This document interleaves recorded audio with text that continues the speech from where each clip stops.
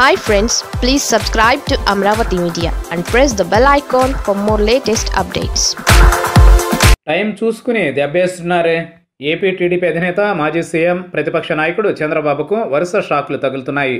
ఆయనకు అధికారం పోవడం పెద్ద మైనస్ అని భావించి ఆవేదన చెందుతుంటే ఎన్నికల్లో ఓటమి కన్నా కూడా తన పార్టీలో తాను నమ్మిన కీలక తమ్ముళ్లే టైం చూసుకుని దెబ్బేస్తుండడంతో చంద్రబాబు ఉక్కిరిబిక్కిరవుతున్నారు. ఒకవైపు అధికారం కోల్పోయిన బాధ, మరోపక్క కలల రాజధాని అమరావతిని నామమాత్రం చేస్తున్నారనే ఆవేదన, ఇంకో పక్క అధికార పార్టీ దూకుడు ముందు తాను తేలిపోతున్నాననే ఆందోళన. వీటితోనే ఉక్కిరిబిక్కిరవుతున్న చంద్రబాబుకు ఇంకో పక్క సమయం చూసుకుని చావు దెబ్బతీస్తున్న తమ్ముళ్లు మరింత ఇబ్బందికరంగా పరిణమించారనేది వాస్తవం. రాజకీయాల్లో నాయకుల పార్టీ మార్పు, గోడ దూకుడు, జంపింగ్లు మామూలే. దీనిని ఎవరూ తప్పుపట్టే పరిస్థితి లేదు. ఘనంగా చేసుకున్న ప్రజా ప్రాతినిధ్య చట్టాన్ని ఎవరు అధికారంలో ఉంటే వారు వారికి అనుకూలంగా మార్చుకుంటున్న పరిస్థితుల నేపథ్యంలో నాయకులు ఇష్టానుసారం వ్యవహరిస్తున్నారు.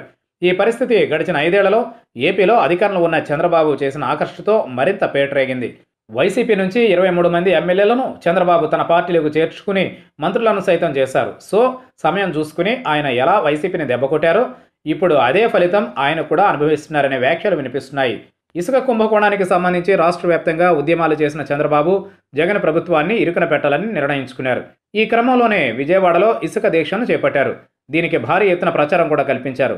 అయితే అదే రోజు టీడీపీకి కీలక నాయకుడు, చంద్రబాబు సామాజిక వర్గానికి చెందిన గన్నవరం ఎమ్మెల్యే వల్లభనేని వంశీ టీడీపీకి దూరమయ్యారు. అధికార పార్టీకి మద్దతు ఇస్తున్నట్లు ప్రకటించారు. ఈ పరిణామం టీడీపీలో కలకలం రేపింది. అదేవిధంగా రాజధాని అమరావతిపై ఉద్యమం పేరుతో తీవ్రస్థాయిలో ఆందోళన చేస్తున్న సమయంలోనూ ఇదే తరహా దెబ్బపడింది. గుంటూరు వెస్ట్ ఎమ్మెల్యే మద్దాలిగిరి టీడీపీకి బై చెప్పారు. అంతేకాదు రాజధాని వికేంద్రీకరణను ప్రజా ప్రయోజనం ఆశించేవారు ఎవరైనా స్వాగతిస్తారని అన్నారు. ఇక చంద్రబాబు 5 ఏళ్లు రాజధాని కోసం ఏం చేస్తారని ప్రశ్నించారు. దీంతో అప్పటి వరకు చంద్రబాబు సంపాదించుకున్న క్రెడిట్ పోయింది. ఇక ఇప్పుడు అభివృద్ధి వికేంద్రీకరణ పేరుతో 3 రాజధానులను ప్రతిపాదిస్తూ ప్రభుత్వం తీసుకువచ్చిన బిల్లులపై శాసన మండలిలో చర్చించి తిరస్కరించాలని టీడీపీ భావించింది.